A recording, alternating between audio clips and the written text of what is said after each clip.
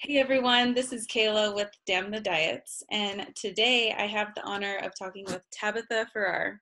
And so I've been requested to talk with you, Tabitha, by a couple of people, and I've been wanting to talk to you for a while myself as well. So thank you so much for being here today. Yeah, real pleasure.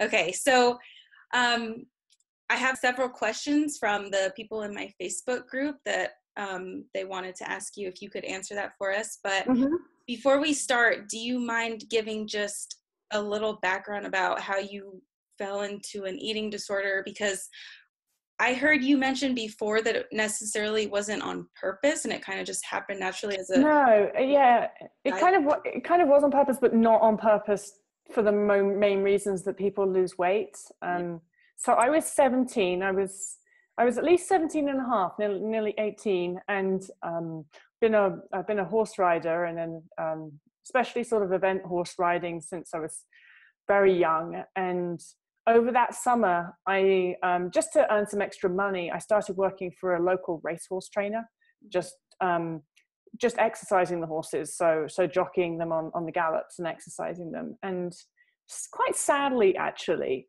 the racing industry starts horses very young, like 2 years old, which I don't like that part of it at all. It's always really hurt my heart to see these really young horses. And this new horse came in called Kit Kat, and I fell in love with her. She was so gorgeous, and she was just 2 and kind of naughty and beautiful, but she was small, and because of her age as well, I think I would have been a little bit heavy to ride her because I'm quite tall. And so it was a case of, if I lost 5 pounds, then it really was a small amount, but I was like, I get to ride Kit Kat. And it really was that simple. And being young and naive, and I'd never thought about dieting. I knew nothing about it. I really had, my head completely was just in horses my whole life. I had never thought about dieting. And I was just sort of like, I'll just not eat for a couple of days. So that's what I did. And yeah, the rest is history. That not eating for a couple of days and losing a couple of pounds triggered anorexia for me. Because of not getting enough nutrients and energy, it actually changed your brain, correct? Right. So if you look at the genetics of anorexia, and it seems that when a person with those genetics goes into energy deficit, sorry, the cats are fighting behind me. When a person with anorexia goes into energy deficit, then the brain detects that that's what's happened, and the anorexia response is triggered, which meant that by the time I'd lost that 5 pounds, and I thought, part of my brain was thinking, oh great, good, I can, I don't have to do this anymore. And then I just remember going to the fridge, opening it, and feeling completely like my appetite just vanished. And I was like, it wasn't really, it was very innocent in a sense, because I thought, oh, I'm just not that hungry. I shouldn't force myself to eat if I'm not that hungry. And of course, I'd had people commenting on that couple of pounds that I'd lost, saying, you look great, and all this encouragement. So I thought, well, if I'm not that hungry, I'll just carry on and not eat very much. Big mistake. I feel like that's why a lot of people don't even know that they have eating disorders, is because they go into it, innocently. They're not really maybe trying to lose weight or diet, and then it triggers that in the brain, and then later down the line I'm like, oh shit, like I actually have an eating disorder. And when that's triggered, it actually feels very intuitive and natural not to eat. I really didn't feel like I was doing anything wrong. I didn't feel like I was doing anything stupid. It just felt like I'm not that hungry. And there was also, it felt sort of marginally rewarding not to eat, and it felt like I felt good and energetic and almost inspired by not eating as much. And so I continued it on. Now, of course, if I'd knew then what I know now, gosh, I would have forced myself. And if I could go back in time, I would have forced myself to eat. Because I think if I'd done it then, I think it would have just been a little blip. It wouldn't have progressed into what it then became. Okay, yeah, exactly. So what you mentioned, a lot of people ask this actually. They're like, well, what do I do if I don't have an appetite? Like I literally don't have an appetite. How do I go into recovery? How do I recover from my eating disorder? I don't even have an appetite. And suggestion just to force feed yourself. Oh yeah. Because when if you think about, say, if you imagine, or if you think about the anorexia as your body responding to what it thinks is a famine in the environment, and your appetite's going to go. What's the point in giving you physical hunger cues if there's no food around? Your body's not going to do that. A physical hunger cue costs the body energy to give us. So if it doesn't think there's enough food around, it's not going to waste energy by giving hunger cues when you can't eat, if it's perceived famine anyway. So most of us don't get the luxury of having an appetite, especially early on in recovery. You've just kind of got to force feed anyway. And the appetite will come, because then your brain will go like, oh, there is food in the environment. I'm really hungry. Yeah, exactly. That's like in my recovery, that's what happened. People are like, well, when did it happen? When did you just choose recovery? And it's like, I didn't even choose recovery because I didn't even think I had a problem. It just happened because I had that first bowl of like pasta and cheese and stuff, and it just triggered something in my brain and body to be like, oh my gosh, we're not in a famine anymore. You need to eat. Starving. Binge. Yes. And so then you go on like a several month long binge or whatever. Yeah. So, which is the best thing for you. Yeah, exactly. Don't be afraid of the food and the extreme hunger, And so what was the turning point when you were able to go into recovery? Well, that was a long time later. Oh, okay. I think I was around 26, 27. No, maybe, yeah. It was a good 10 years later. And it was more to do with exhaustion, just sheer exhaustion. I had a high exercise addiction component, compulsive exercise. And so I was physically exhausted from that, but mentally exhausted because I also had a high OCD element to my anorexia. So very ritualized days, busyness during the day, all of these rules that I had to do, that some of them were food related, but not all of them. Most of them were movement related. And it's incredibly tiring. And so I was exhausted, but I was also very lonely. Because most people with anorexia know it's not the most social of illness. And I think I was getting to that stage in my life where a lot of my school friends are sort of noticing they were getting married and starting to have children. And I felt like I'd just completely, done nothing which in a sense I had done nothing apart from exercise and not eat very much. And I'd done nothing other than fulfill my little rituals and routines for however many years. And I was incredibly lonely. I was not in a good place mentally and a lot of people sort of give I got to rock bottom type analogy. And I think that was somewhat true for me, but I also don't think that that's required for a person to go into recovery. And I feel it's unfortunate actually that a lot of us get to the point where that's what pushes us to go into recovery. You don't need to be that low in order to start eating more food.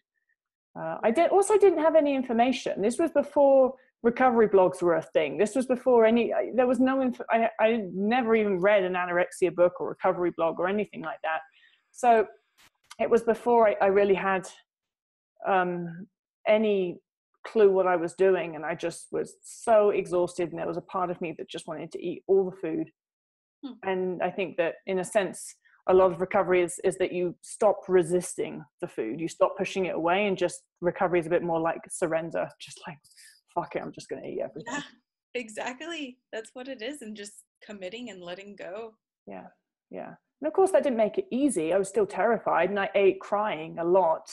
And it was this weird dynamic of really wanting the food, but then still having to force feed myself, because when it got to the food, I was like, oh, suddenly I don't want it anymore.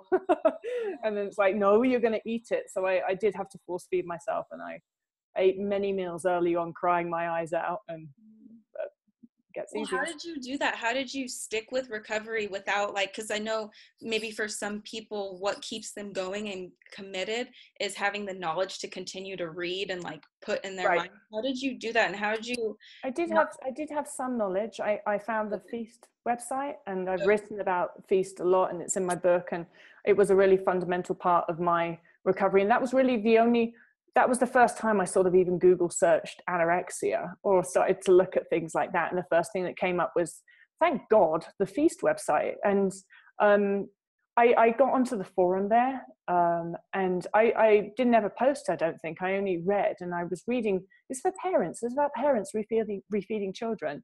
And I was reading all these parents' struggles and what advice they were giving each other, sort of like sit down at the table and telling their children things like, life stops until you eat, you're not leaving the table till you eat, and not allowing their children to get out of eating at all. And it just kind of clicked in my brain, like, oh, I have to do that myself. So I had to sit myself down at the table, and I'd sit there, I'd put a plate of food there, and I'd just say, you're not leaving until you've eaten all of it, even if it took hours. And people with anorexia, most tend to be really quite great at being determined, and once you've set your mind to doing something, it's going to get done. So I sort of knew that about myself, and I knew that if I put a plate of food down and just didn't give myself an out, I would end up eating it.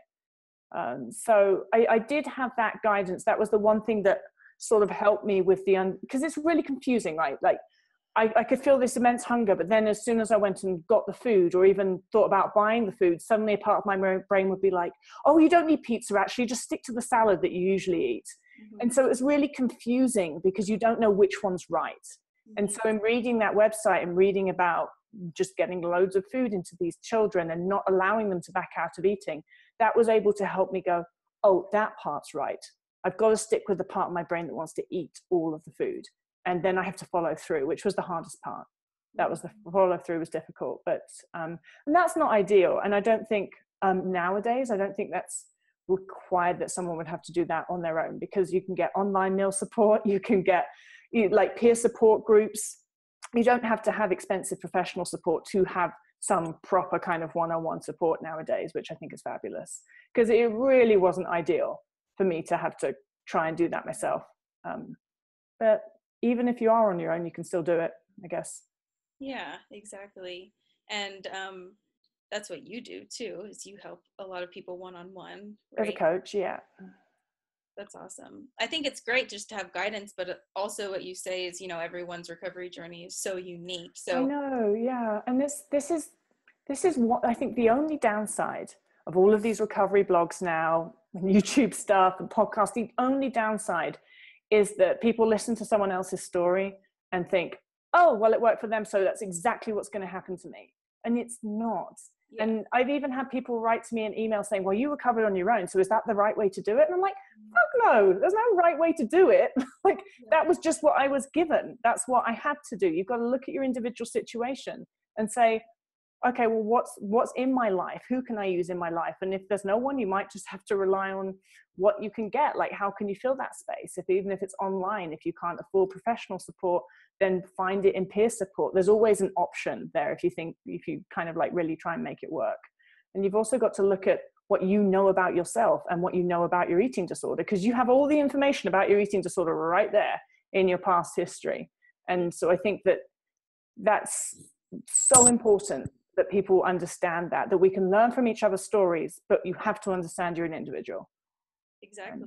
And everything's unique. And this is the whole thing, is to get away from comparing. I think for some people, what got them into this is because they were comparing to someone else's body or diet or whatever. So it's getting away from that mindset of comparing. So now it's comparing to someone else's recovery and how they did it and how they live now after recovery. And it's just like, stop comparing and find your journey.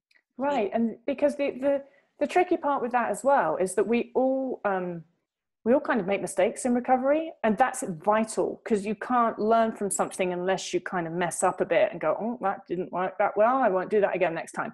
Yeah. And that's a really important part of learning, and learning actually how to sustain recovery, is having these little blips. And rather than going, oh, I suck, I obviously can't do recovery, so I'm not going to bother, just actually looking at it and thinking, okay, well, that didn't work out, so what can I put in place next time so that it's easier? That's actually how you learn. And I think that that's such an important part of it, that you can lose that if you try to just follow someone else's method to the T and don't allow yourself to experiment and make mistakes and then learn from it. And of course, you have to be really, if you are physically in an unstable place, then you have to do everything to get yourself out of that and get yourself physically stable, which usually means eating a ton of food. Yeah. There's no mistakes to be made in that. If you're eating food, you're doing it right. Great. Exactly. Yeah, I completely agree. Yeah. And but I wanted to get back onto some of these questions, because this is great. But okay, because we have about well, let's see how much we can get to, but I wanted to address this one first because you were just talking about exercise and how you were, you know, pretty heavy into exercise and abusing exercise. So someone was asking about exercise and recovery. And so when they're just like a sport lover from childhood, and if you're afraid to lose your whole progress and shape within recovery. So how do you approach exercise and recovery? Okay, so I'm going to start by saying exercise is not the enemy. And if you get fully recovered, then the whole point of full recovery is you then get to choose, because when you're fully recovered, you won't have an exercise compulsion. So you will know that if you decide to do something, then it's just because you want to do it. When you're not fully recovered and when you're in recovery, then what tends to happen is that exercise and food become linked in your brain. And they shouldn't be linked. They should be independent things. It should not be the case that you think about what can I eat today based on how much exercise I did. That's an example of them being linked. It shouldn't be the case that you think, I'm going to go out for pizza tonight, so therefore I'm going to go to the gym this afternoon. They should not be linked. And when you have an eating disorder, they often become linked. So we have to unlink them. And you have to get them completely unlinked, independent, before you can actually have a healthy relationship with exercise. And so you've also got to remember that physical malnutrition is a huge physical insult on the body. And although you might feel well or you feel fine, like many of us don't feel the effects of malnutrition. And that's been documented even since, even in Minnesota starvation study, it was noted that the people, despite having quite large effects of malnutrition, such as reduction in the size of their heart, and all of these things after even a short period of malnutrition, they didn't necessarily feel unwell. So you can't necessarily use the fact that you feel fit and healthy to say that you are, and that's to do with anosognosia as well, and we don't really know how sick we are. And so malnutrition is a huge insult on the body, and you've got to, I used to just put myself in the position of, well, imagine that I had something like cancer. Would I be sitting there going, oh, I don't want to lose my biceps though. I don't want to lose the fitness that I built. Like, I'm not going to do recovery. I'm not going to recover from cancer actually, because I want to keep my level of fitness. You just wouldn't do that, would you? So, but the reason that we do that is because we are not respecting how bad malnutrition is for the body and how important it is to allow the body to rest and recover. This is a serious illness. Malnutrition affects every single part of your body, whether you can feel it or see it or not. That has happened. And I've known too many people have heart attacks who felt fine, but anorexia reduces the size of your heart. It's a big deal. And so it's a bit like you've got this body which should be in an invalid state, and you're making it go and work out. That's crazy. So the justification of, oh, I don't want to lose my level of fitness. Well, yeah, keep your level of fitness. You might die of a heart attack. Or take some time off, take a year off, get fully recovered, and then you can do whatever the fuck you want when you're fully recovered. That's the whole point. Because when you're fully recovered, exercise, movement, and food will be unlinked. You won't sit there and you won't be thinking, what can I eat today because I moved? It just won't, your brain won't do that anymore. And that's kind of how you know. Yeah, exactly. You have the rest of your life to exercise, and exercise is for healthy people. It's great for healthy people, but when you're malnourished, that's the last thing you want to do, especially when you're trying to feed and nourish and heal, and you're intaking all this energy from the food, and then it's going towards muscle repair and not towards healing. Yeah, exactly. And there's also, if you look at migration science with animals, and I think of anorexia as a migration response. Your body thinks it's in famine and it wants to move a lot. It wants to migrate. It wants to get to where the food is. And animals do it as well. So when they go into energy deficit, certain breeds of animal then want to start to migrate. When they start to migrate, they don't want to eat because they're like, gotta move, can't stop and eat. And that's what happens when animals migrate. Another thing that happens when animals migrate is their pain threshold goes up and they don't feel tired. Because if you think about a bird that's got to fly from the UK to Australia to migrate, it can't just stop because its wings got tired. So your pain threshold goes up and you don't feel as tired. And so I think that's really difficult for a lot of us to navigate, because we don't necessarily feel as physically tired as our bodies are. And that's all kind of buffered for us by that migration response. But your body is tired. That's why for most of us, when we do stop exercise, give it a couple of days or a week and suddenly you're knackered. Yes.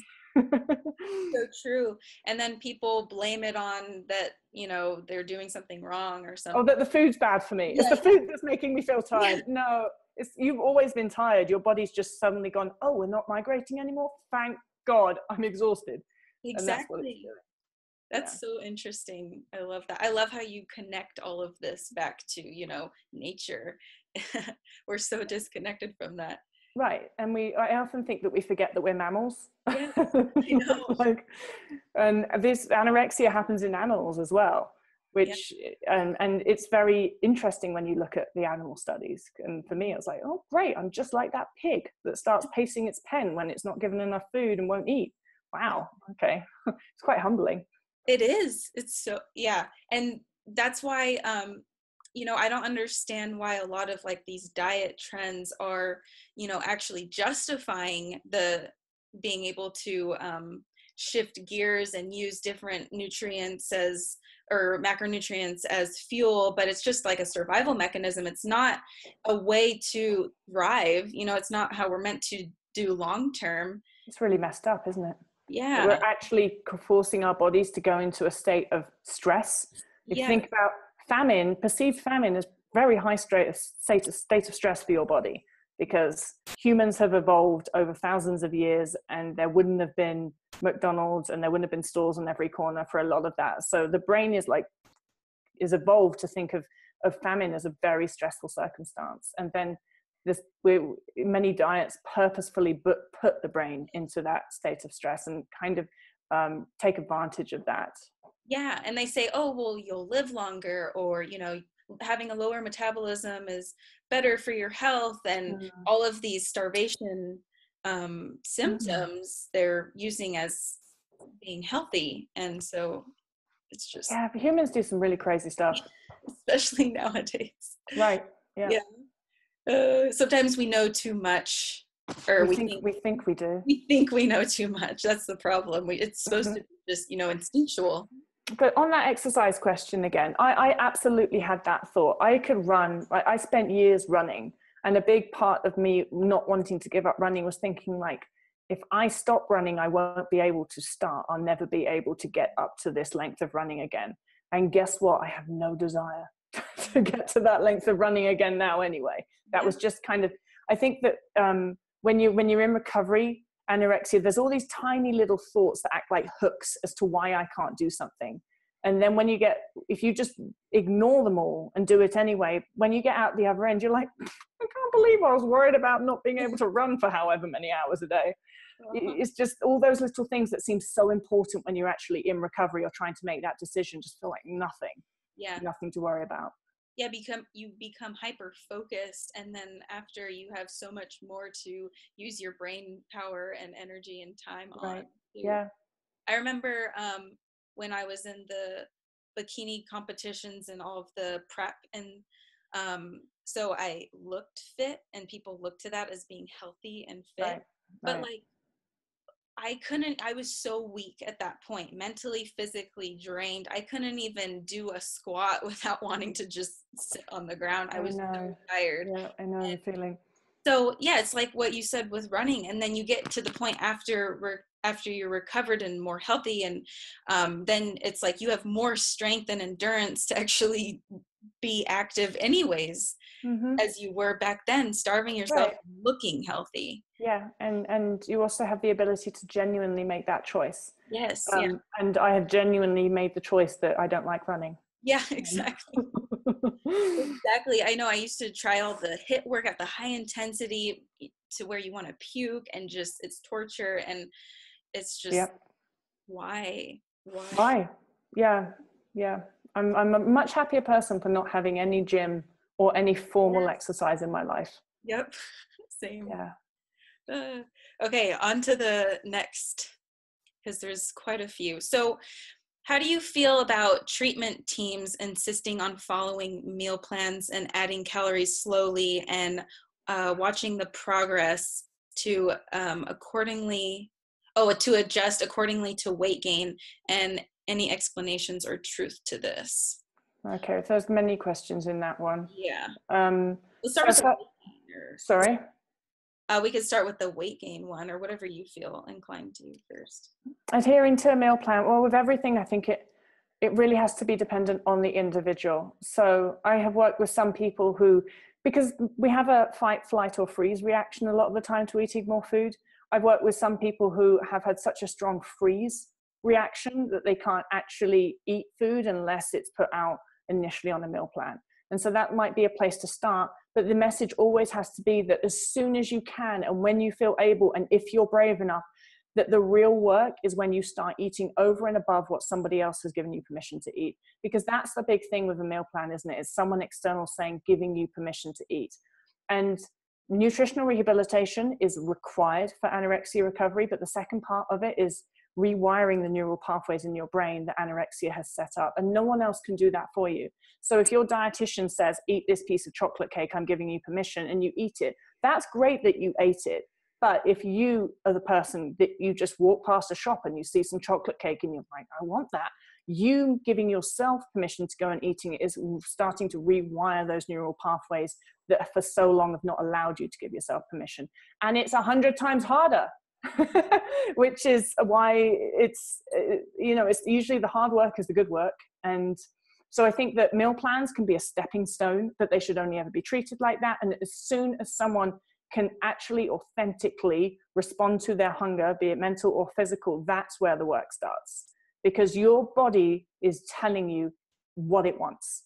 And just because your anorexia brain disagrees with what your body is telling you doesn't make it any less true that your body's telling you what it wants. And so, for me, that was the realization, especially early on in recovery. All my body was telling me it wanted was sweet carbohydrates in huge amounts. And it took me a lot to mentally kind of be able to deal with that and give into that and just say, you know what, I want to eat sticky toffee pudding and ice cream all day today.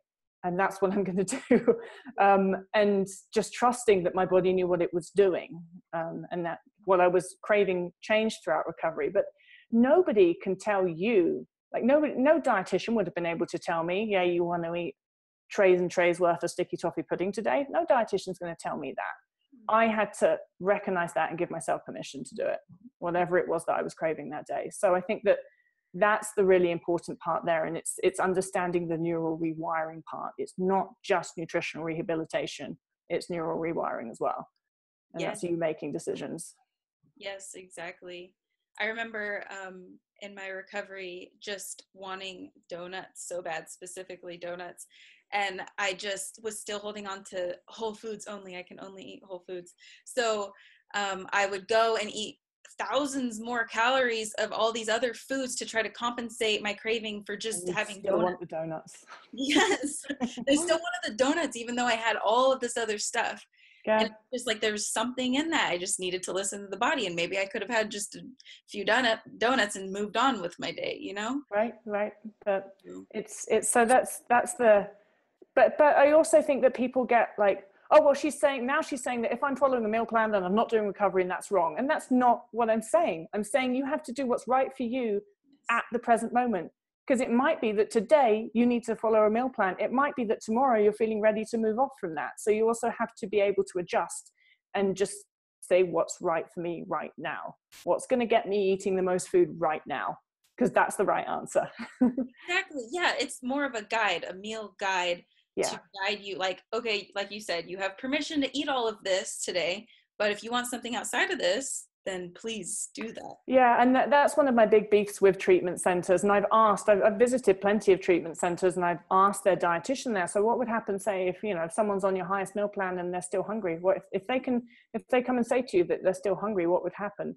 And the most recent answer that I got was, well, we'd consult with the team and decide whether we thought if it was appropriate or not for them to have more food. At the point I wanted to walk out, because I'm like, appropriate? There's somebody there in malnutrition with anorexia, and you would be deciding if it's appropriate for them to eat more food, even if they didn't have anorexia or not. If someone is hungry, if their body is saying, I want more food, it's appropriate for them to eat more food. Yeah. Not for somebody outside of that person's body to say, no, body, you've got it wrong. I trust you. I know better because I'm a dietitian. Yeah. Exactly. Our minds think that they know so much more than the body, and the body just is here to, deceive us, or, Right. No, this thing's been around for thousands of years. It knows its job. Yeah, exactly. That's the communication tool to us. It doesn't have verbal communication, but that's a communication signal, hunger.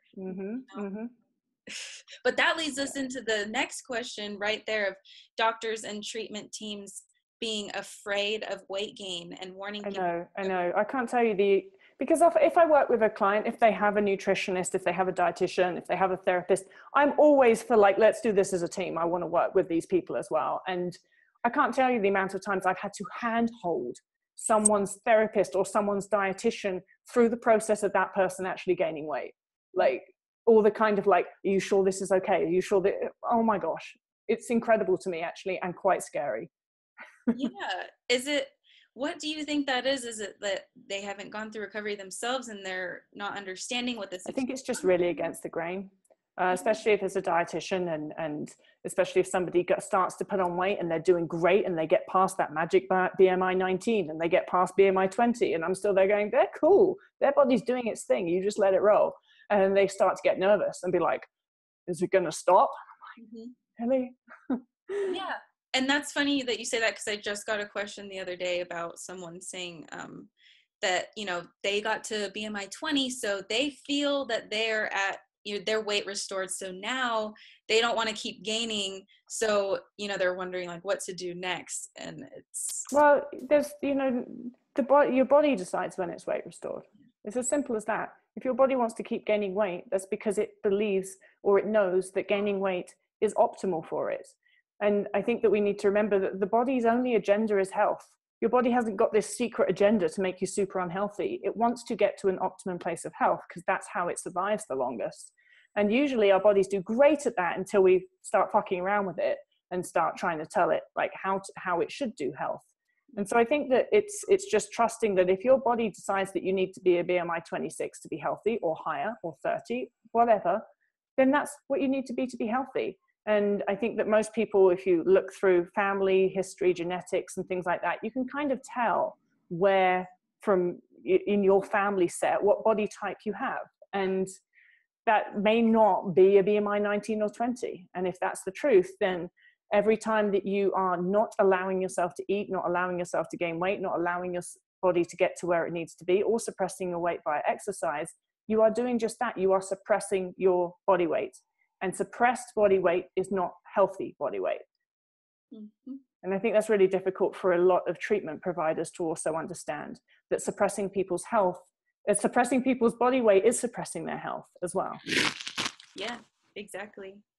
I remember in recovery, so like, for example, when I didn't really ever see what BMI I was at that point, but it was at a really low weight.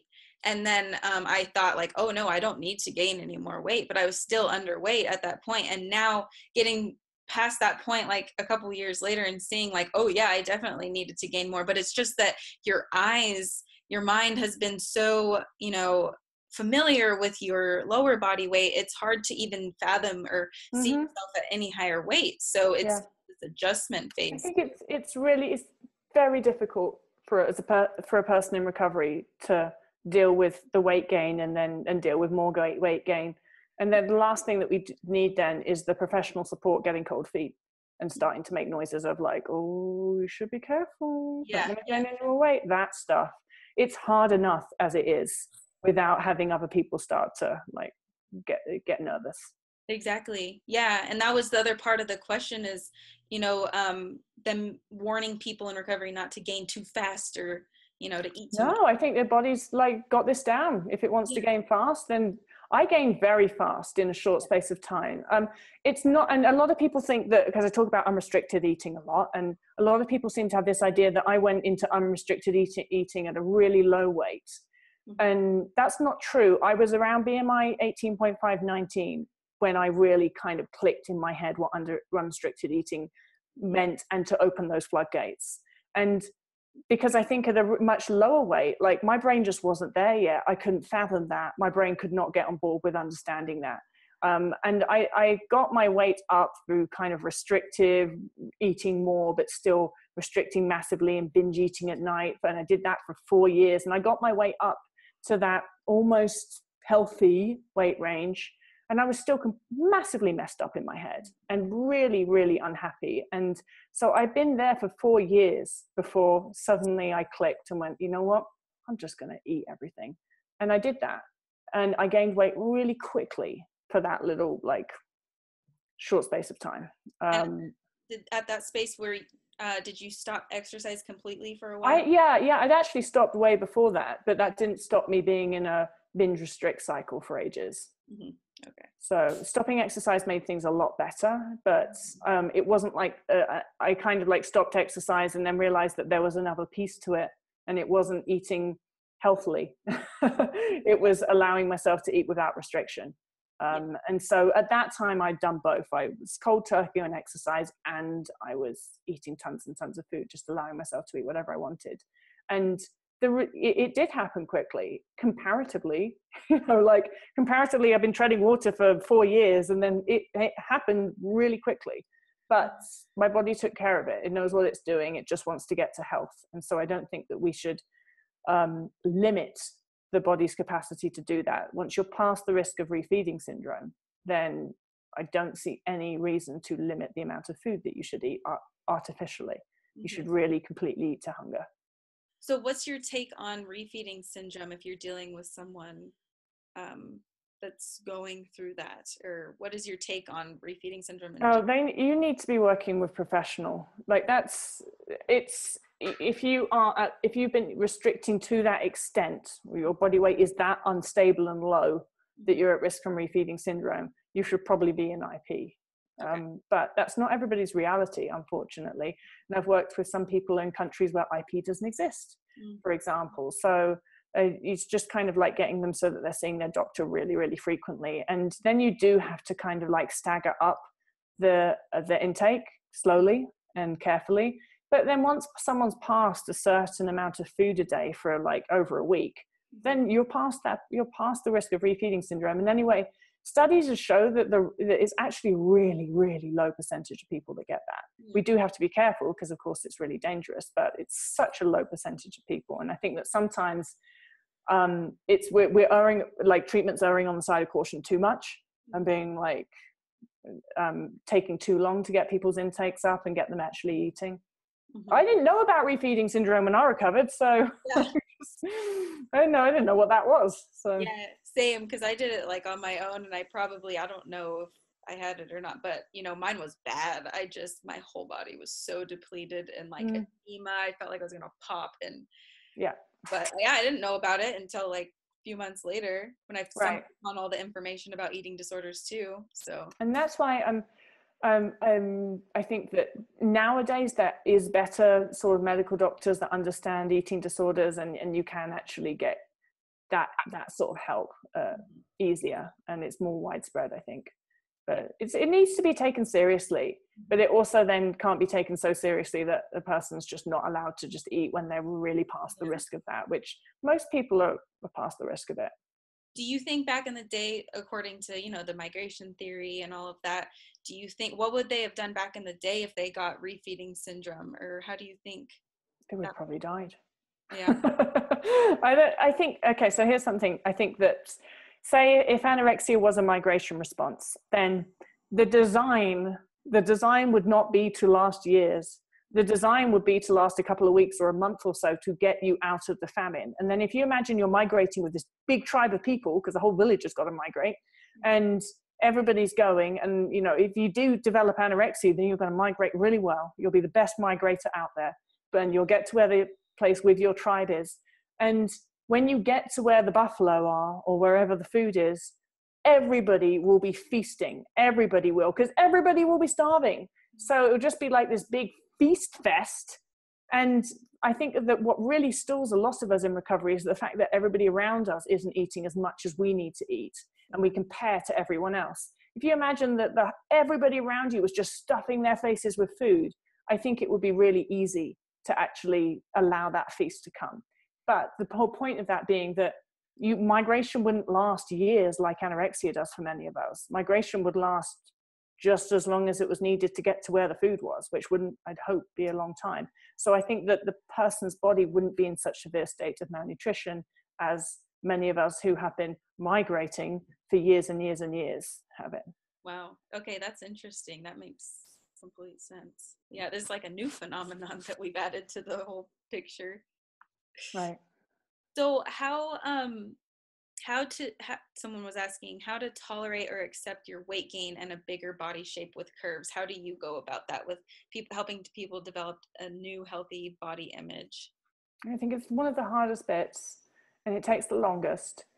For most people, I think that it's between 6 and 12, in my experience, for most people, it's between 6 and 12 months post nutritional rehabilitation that they actually start to feel better about being in their bodies. And I think a lot of that, so I never had body dysmorphia, or I never had negative body image. But I've always been like, my whole family is on the slim side. That's like, I do have thin privilege as a natural thing.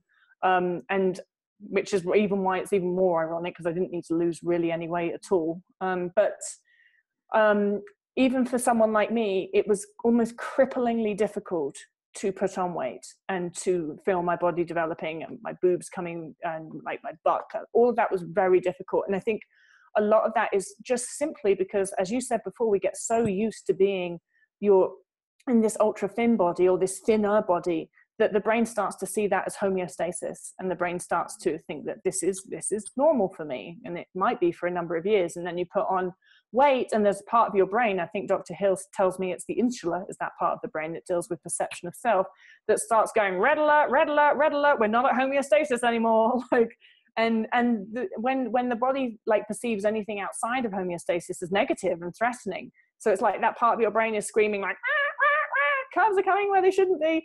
And that's just because it's different. It's not even necessarily because if you could think clearly you wouldn't like the way that you are. It's just because it's different. That part of your brain's freaking out. And I think that it takes a while for that part of the brain to then like update and be like, okay, this is the new homeostasis. This is safe now. And that's usually like, 6 months to a year, I think, when that part of the brain starts to update for people. And then on top of that, some people do have negative body image, and lots of people do have that. And for many people, that is the reason that they went on a diet or lost weight in the first place. Mm-hmm. So I think that regardless of however you came about negative body image or that sort of thing, you can still rewire it. And that's why I talk about rewiring neural pathways in the brain as much. You do have to control over the way that your thoughts fire. And so I think that the only thing that you can do, you can't make it, it's never going to be this like take a pill answer to loving your new recovered body. It's not going to happen. But what you can do is you can start countering those neural pathways and stop allowing them to fire. And so I took a lot of, I have a lot of yoga for trauma experience. I've taught that before, and I actually ran a nonprofit before which taught mindfulness techniques to people like veterans and recoverers from domestic violence and people that have been in trauma. And a lot of that is based around just meditation and mindfulness and being able to control your thought patterns and being able to have a thought and not respond to it. So if you imagine that someone's an army vet, then they might have this response to hearing a loud noise. And so part of the mindfulness practice is trying to keep somebody calm and able to hear the loud noise, have that fear response, but not jump into that fear response. Mm-hmm. And so I use that a lot in recovery. And I think that part of that process is being able to have a thought about your body and then just letting it pass and not jumping into it and believing it and getting wound up in it and spiraling out in it, but just being like, oh, there was a thought.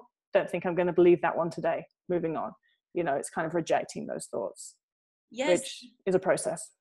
Exactly. People think that just because they have their thoughts that they identify as their thoughts and they have to believe every thought that comes into their mind. But that's just when you're on autopilot. If you bring your awareness back, you don't have to believe everything that pops into your mind. Right, exactly. And it's the difference between being able to say, I feel disgusting or I am disgusting. And there's a difference there. Just because you feel disgusting does not mean that you are disgusting. It means it's a feeling that you've got. In the same way, just because you feel huge does not mean that you are huge. And it's being able to sort of like allow, because you can't stop the brain generating emotions and generating thoughts, but you can stop your reaction to them. And the less energy that you give certain thoughts, the less they will come. It's like, you know, so that's, yeah, exactly. Over time, the more that you work on it, just like with anything, yeah, the more it just becomes natural. right. When you're challenging Exactly. any habit, you know, you can break it. Yeah.